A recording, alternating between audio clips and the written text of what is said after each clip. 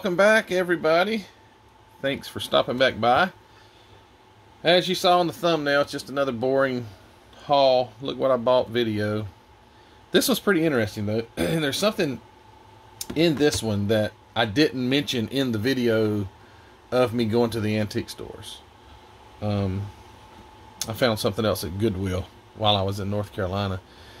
And I didn't video that, so I just figured I'd cover it when I did this video. But first of all, before I get to first of all, if you have not already subscribed, would you please subscribe? And if you would hit the like button, helps tremendously to grow my channel.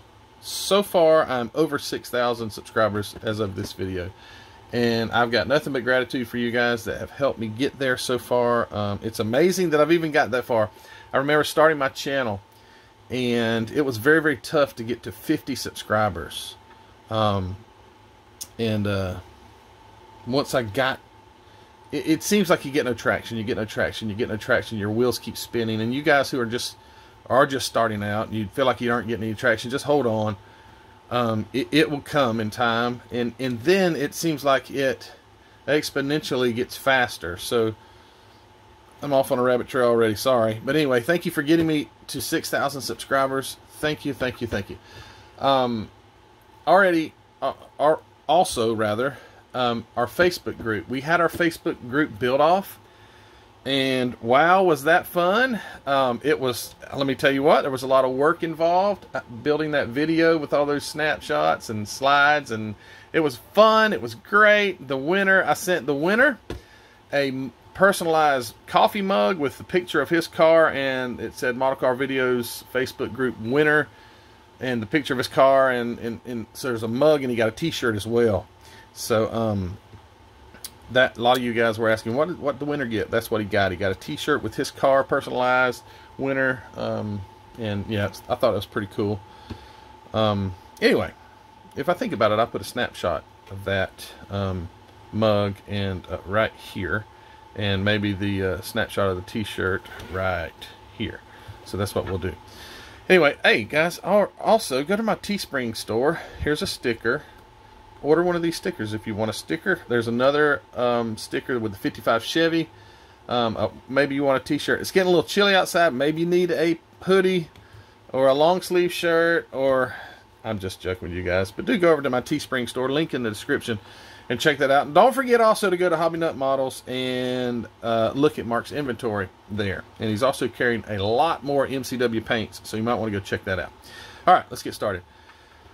So antique haul, antique shopping, treasure hunt. It's like a gold mine to me. It's like going to those when you go into the mountains and you see those gem mining, and you shake the and you think, oh man, there's going to be a huge big ball of gold in there. That's the way I feel when I go to these antique stores, and it drives my wife nuts, because she's like, it's no fun going antiquing with you anymore, because all you want to look for is model kits. Oh man, but it is like addicting, and I just scan everything, and these are the kind of things you find. So this is a 37 Chevy, 37 Ford panel delivery. I got this one for $20 at an antique store. It's never been cracked open. This thing is in absolutely perfect condition. Absolutely perfect condition. Not a hint of water damage. Not a hint of anything. Man, this thing's so cool. I had not really seen this this kit before, so when I saw it was somewhat unique to me, at least, I figured, wow, I'll get that for sure. And I got a little bit of age on it. It's 1997, so it's got a little bit of age, but this will be a nice one to put up on the shelf and admire. Probably will never crack her open or anything like that, but this was one of the nuggets that I found. This isn't the this was just a gold flake. This isn't a nugget. This is a gold flake. I've got the nugget. It's coming up, so don't go anywhere. But this was a gold flake. You know, when you go gold mining, you get the little flakes. I think they must pepper that stuff in there, because it seems like you always find some gold, you know. But anyway, all right, off topic. Sorry. This is a gold flake, but it's still a cool kit. And tell me, have you guys built this one? Is it very rare? I haven't even looked it up to see if it is or not. But anyway, all right. Next on the list here, found this one at a this was at the Whistle Stop Antique Mall. I forget what the 37. I got that in Dillard, Georgia, at an antique mall. This one came from Franklin, North Carolina, at the Whistle Stop Antique Mall for $9.99. I found this one in a toy room. No, I was not embarrassed to go in the toy room looking for man toys. But this is, if you want to call us, if you want to say we play with toys, it's a man toy, okay? Whatever. This is the Neil Bonnet 75 Valvoline stock car. Cool looking, isn't it? And this one was $10, $9.99, which is a great steal because you don't have to pay shipping or anything. But this is one of your 1/24 scale monogram NASCAR that I hear so many people rave about how great they were. This thing's completely sealed. It's got a little stuff on the plastic, but not on the box. This one's got a copyright date of 1989. So this one definitely has some age to it. And it's a really cool kit. It was a great find.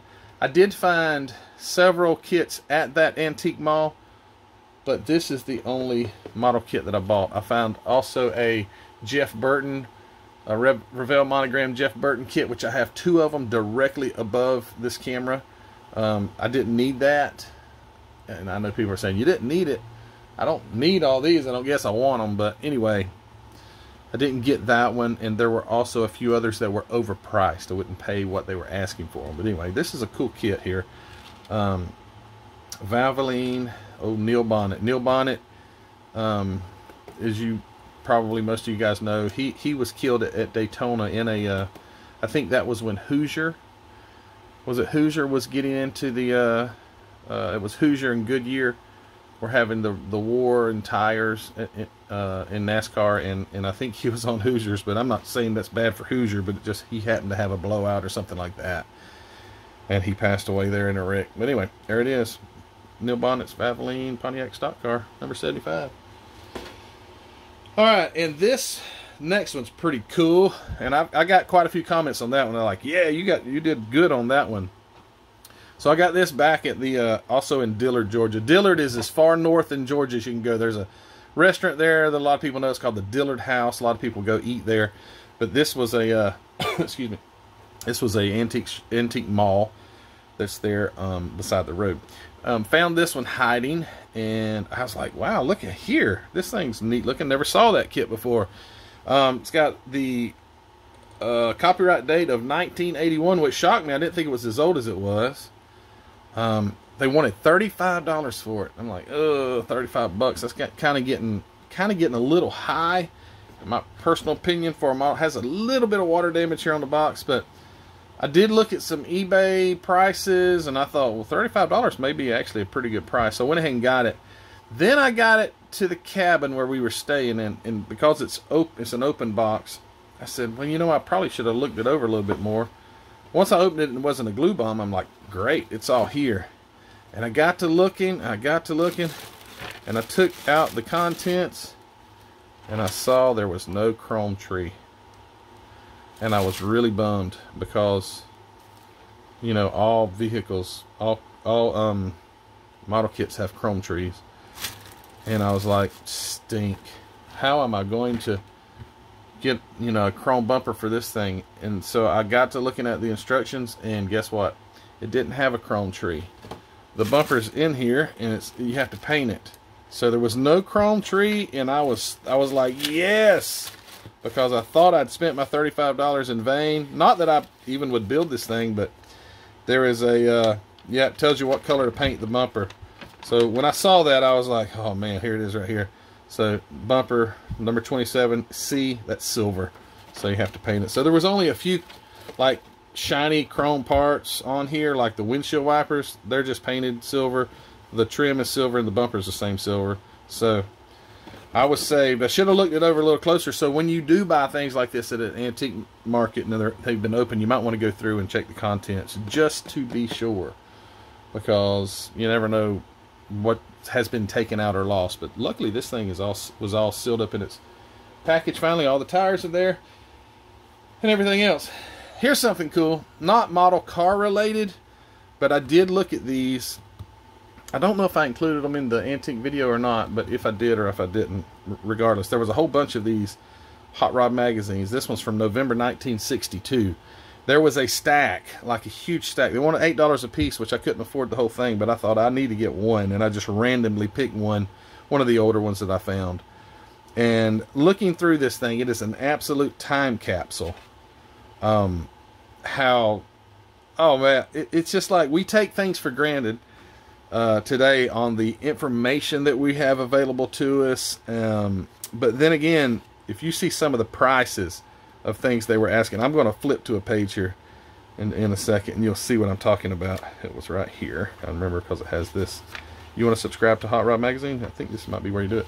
All right, so right here, this is so cool, and you Chevy guys will probably really appreciate this. So, dual quad jet, dual quadrajets maybe is what that means. I don't know. 2 4-barrels. Says sweep around port design, balance 180-degree firing order, and then we get down here to the. This is an Edelbrock. I'll cover this up so you can't see it yet. Only Edelbrock provides maximum quality and the ultimate in I can't even read it. I don't have my glasses on. I'm having a hard time. Carburation with the exclusive sweep around port and balance 180. Blah blah blah. Get on down. It says for general use or racing manifold on instant demand. Model P22, category number 2140. $94.50. And the installation kit, $25.50. What would you pay for an intake like that these days? Some sort of state-of-the-art drag racing dual 4 intake. Would you get it for $94? No, you would not. And that was probably like in 1962, $94 was probably more like about, $600 or something crazy. So I got to thumbing through this thing, and there are so I said it's not model car related, but when you get to looking at some of these these cars, these drag cars and all, there are so many ideas that I see incorporated into guys that build these. Look at this. Look how this guy's taken the altered. This is just a shell sitting on top of it. I see these all the time now. Luca was just at a show over in California, and he was looking at some of these, and they were talking about how they took a such and such body and put on there, and they couldn't find the body, and so they made one. But wow, it's just, this thing is like in perfect condition. I don't guess the guy whoever bought these really read them, but look at this, man. This is so much fun to just go through and look at. But so many great ideas you can incorporate into the model car world. What I was hoping, though, as I was flipping through, I was hoping that I would come across something on this, what's his name? Ed, or Big Eddie Roth? Big Eddie Roth? Something like that. Anyway, I hear a lot about this Big Eddie, or Big Daddy, whatever. But I was hoping that I would see something about him in here, but I still I don't see anything about Big Eddie Roth. So, you guys, if you RF, well, what is that? Roth Fink. I don't. Anyway, whatever. But I was hoping that this book would enlighten me on who Big Eddie Roth is, but I don't guess so. So I'll look even harder. But there was there was another cool thing I wanted to show you in here, if I can find it. And I know this is like, come on, Matthew, this is supposed to be model cars. Here it is. And it has a lot to relate to that 37 that I was just looking at. So if you can see this, I'll read it. It says sale. This is talking about this vehicle here. Sale. 36. It doesn't have a price, so it's a bummer, but 36 Ford V8 panel truck, mint condition, everything original, 10,790 actual miles. Drive anywhere, would make an excellent service truck, attract real attention, make offer. It's over in looks like it's in Pennsylvania. Is there a Dallas, Pennsylvania? But anyway, what a cool magazine. I could go on, go through every page. And here's your Iskandarian or Insky cams. There's an ad for that. How stinking cool is that? And if you want some Chesterfield cigarettes, you could be entered in the $181,000 sweepstakes. First prize is $46,000. Cool. Second prize, 21 1963 Falcon convertibles. And they're doing all this under the 181,000. So there's 21 of these. There's 46,000 of this. There's a bunch of stereos. There's a Fairchild sound movie camera, 20 RCA Victor color televisions, and transistor radios. Wow, there's 2,020 of those. Things must have been a lot cheaper back then, don't you imagine? Anyway, all right, enough fun with that magazine. Moving on.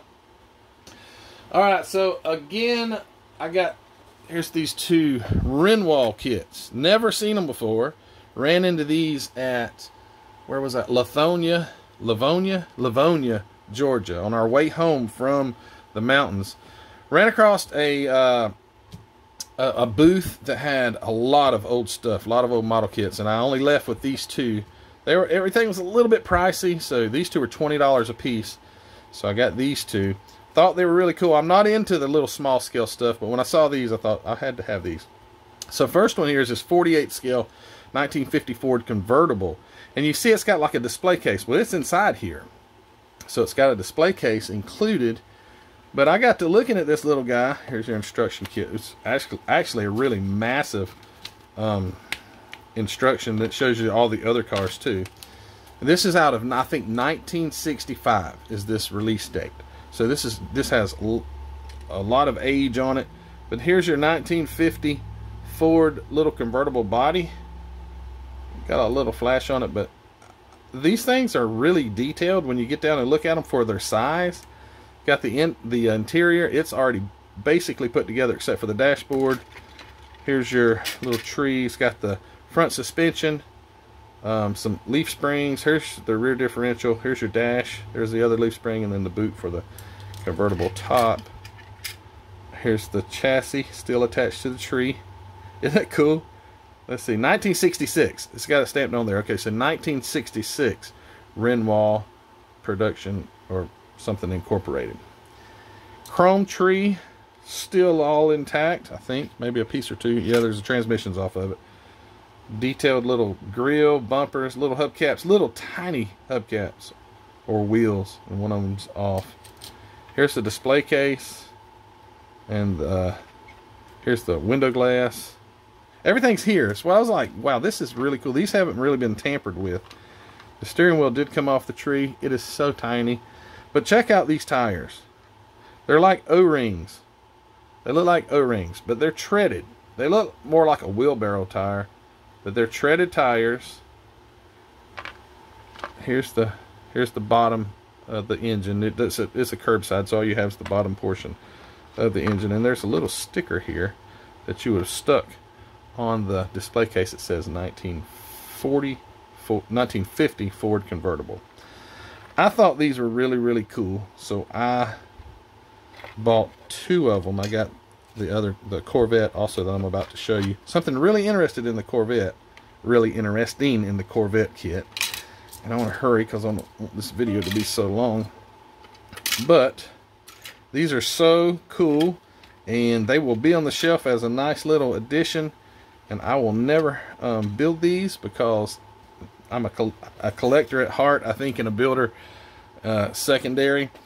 The Corvette here is a 65 Corvette Stingray kit. Now, there's something interesting when I open this up. See if you notice.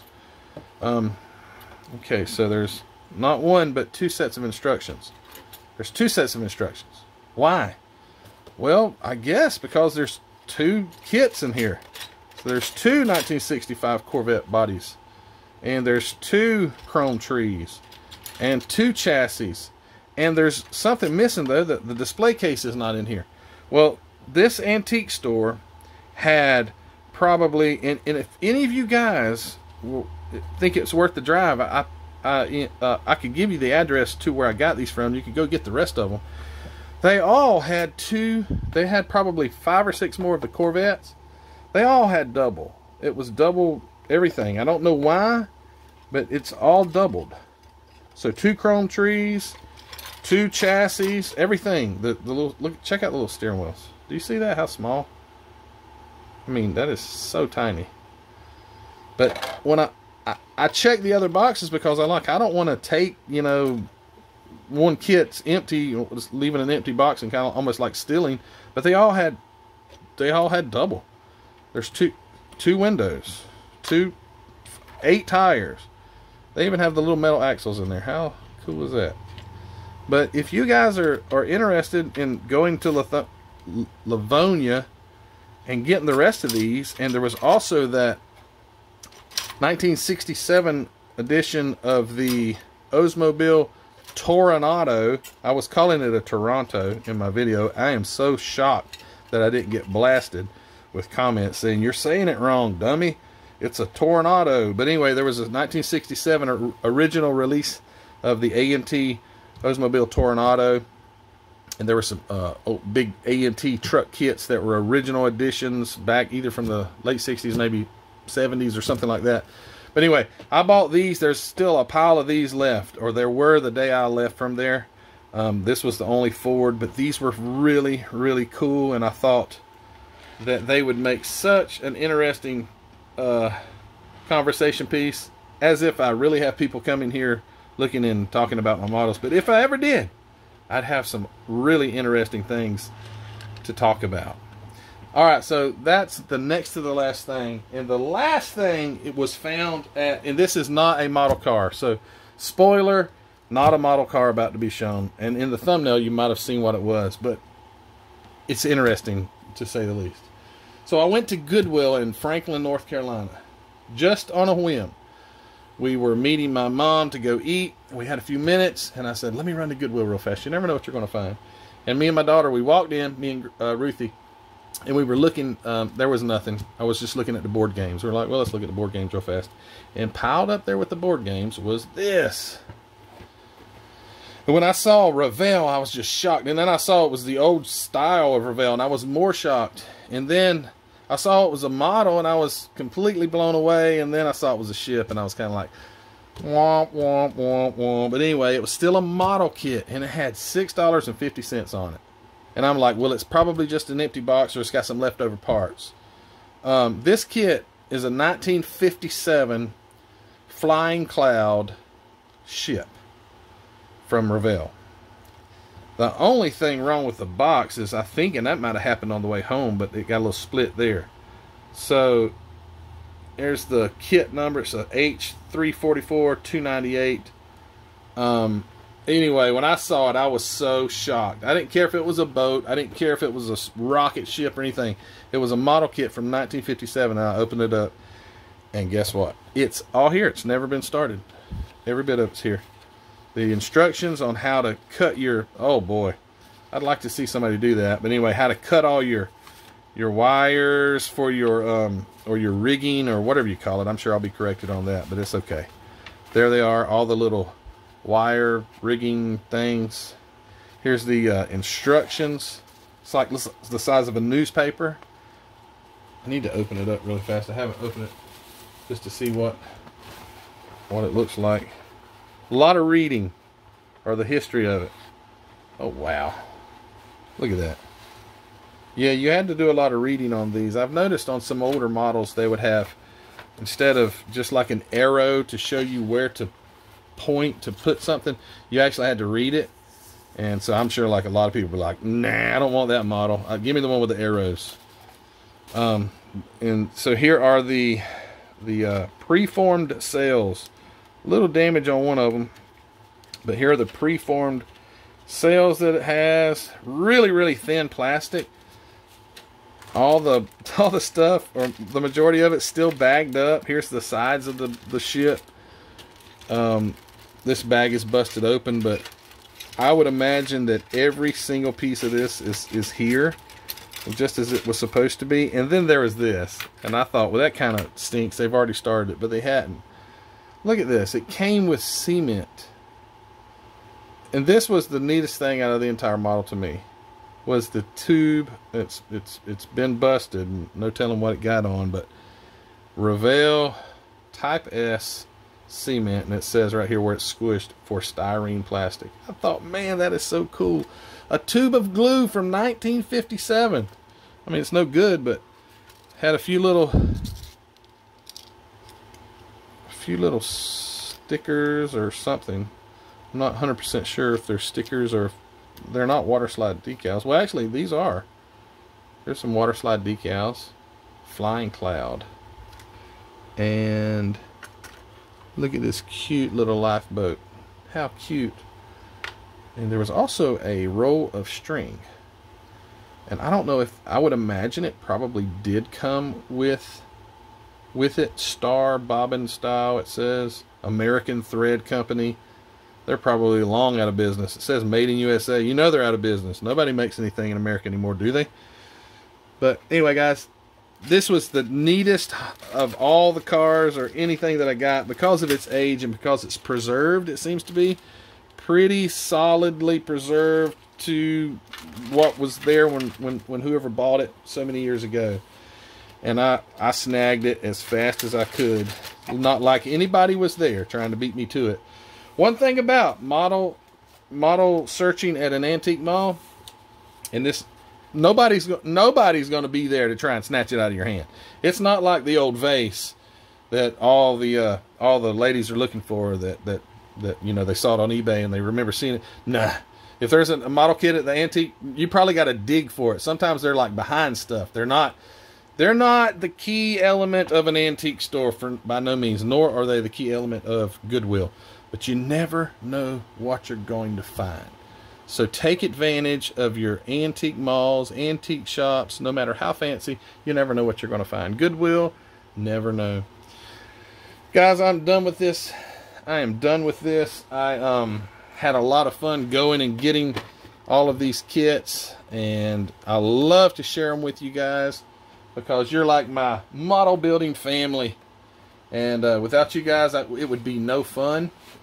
But I do thank you for watching. I do thank you for subscribing to my channel.